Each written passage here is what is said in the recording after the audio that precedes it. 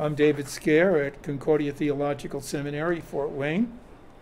And the gospel for this Sunday, the 20th Sunday in Pentecost, is Luke 16, 1 to 15, a kind of a challenging account from the gospel.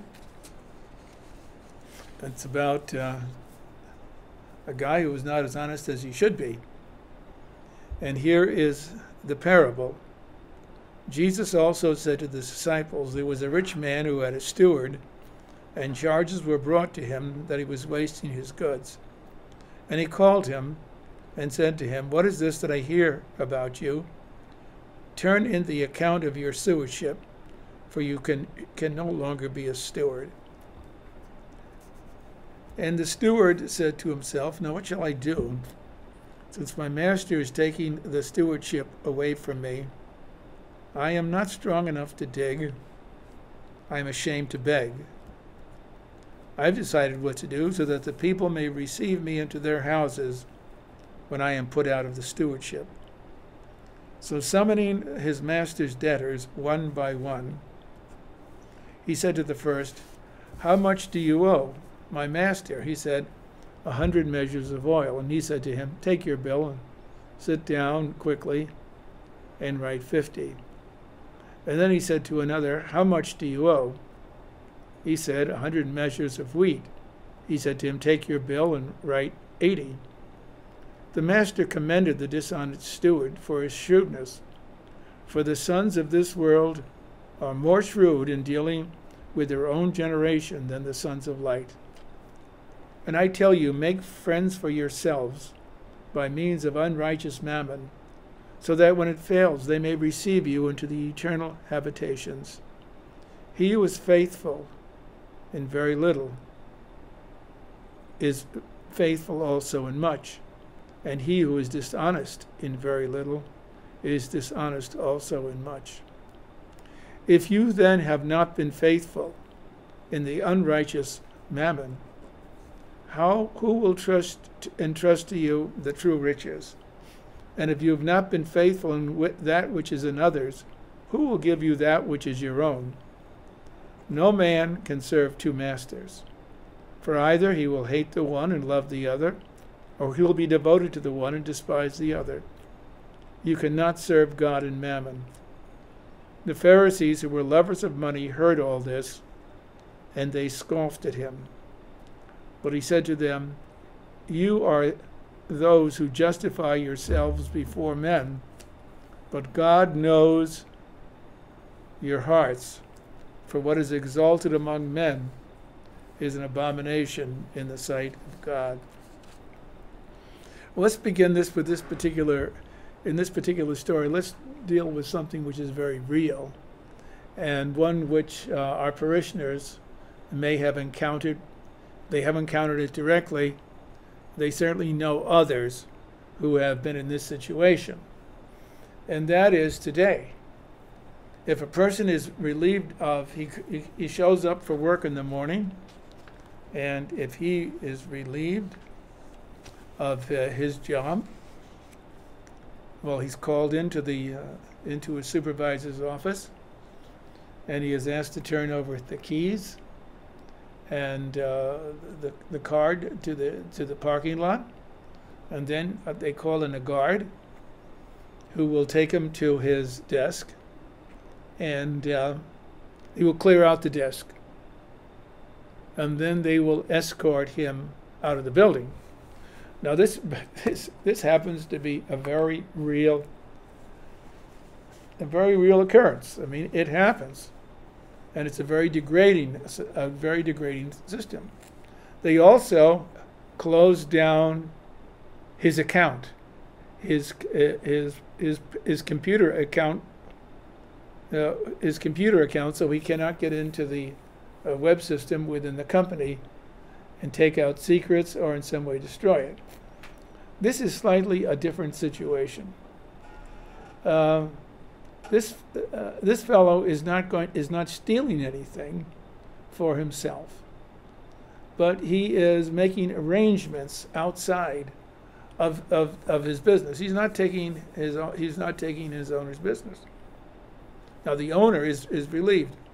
Now, getting down to a more sensitive issue, have you noticed that people who have worked for the state or the federal government, that when they lose their jobs, they seem almost magically to get a job outside of the government? They get a job in the private industry, and these jobs are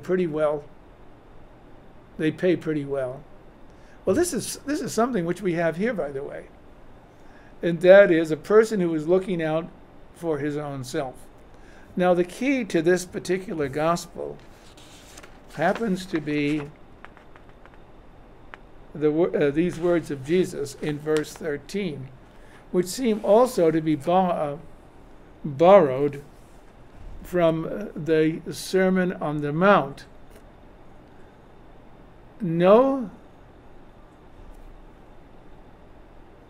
It says no servant.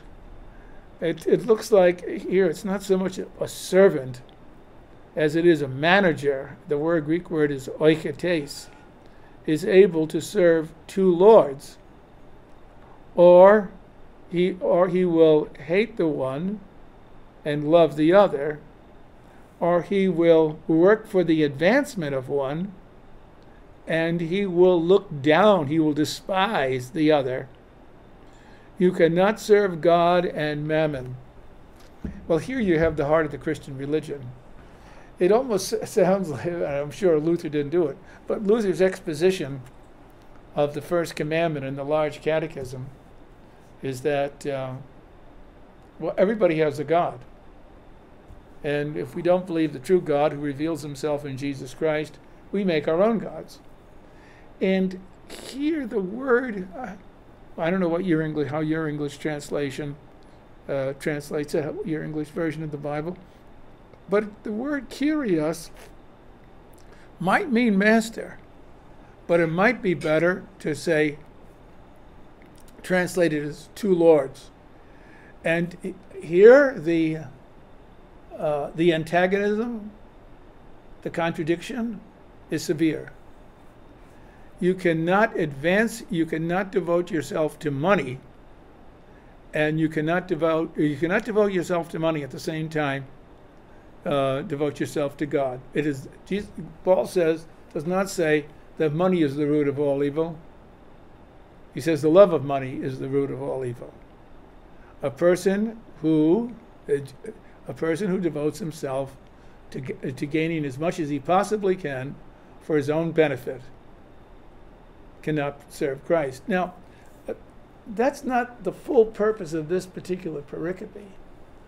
The purpose of the pericope is this: that Christians should be as zealous in their faith as the unbelieving world is zealous in accumulating wealth for themselves. And there is something else which is, stewardship sermons, they have their advantage and they have their disadvantage. This comes as close to being as a stewardship sermon that you will find in the preaching of Jesus. It comes close to being a stewardship sermon. And that is, that Jesus doesn't say that we should get rid of our wealth. He says that we should invest our wealth in such a way so that when the time comes when we are no longer in this world, we will be received by those who have benefited by what we have done. And that might sound to be a strange thought, but it's in the book of Revelation. Blessed are those who die in the Lord, and their works do follow them. And the church, the existence of the church from a human point of view, has depended on the contributions of some very wealthy people. They have used what they had for the benefit of the gospel.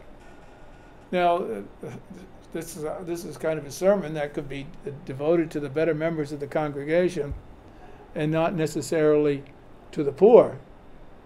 But I think the point can be made. It's a universal principle. It doesn't depend upon how much that we have, but how we use what we have. And there'll be whatever. There are going to be many interpretations of this particular story. It's a story apparently which the enemies of Jesus were not happy to hear. It says that when he was finished with this particular parable, he said, the Pharisees, who were lovers of money, heard all this, and they scoffed at him. Now that's an amazing, it's really beautiful here. When the Pharisees heard all these things, and it describes them as philag argyron. Now you'll recognize the word Argentina in there. They were lovers of silver. They were lovers of silver. So that does seem to be the meaning of the passage, that the Christian is to dispose of his own money dispose of his own money in order that he can do good things for other people. And if we're having difficulty with understanding this particular gospel, the enemies of Jesus had less difficulty doing it. They knew exactly what he was saying because they were the ones who were keeping the money for themselves or using their positions on earth to their for themselves. It's always a very sensitive issue when the pastor has to preach about money. And Lutherans are fairly generous. Evangelicals, especially Afro-American evangelicals, are astoundingly generous with their money, and financially they're at the bottom of the financial pyramid. But they, for whatever reason, they want to contribute to their church. And the Catholics are not so good in what they contribute. They tell these stories of how the priest looks at the collection plate and assumes there's not enough money in there, so they do this as a kind of a theatrical thing. They'll lock the door and then they'll pass the basket around again. That is, I think the people like to hear the story about passing the basket. Well, they're not putting that much money in. And how direct do you get with the people when it comes to finances? I think the less spiritual we are and the more direct we are, the more we'll get our message over. Because so many of our congregations are living on the edge. And some people are simply not living up to their commitment to the church and to Christ by what they give. I mean, $20 a Sunday doesn't cut it anymore. With houses in some areas going for $100,000, $200,000, $300,000.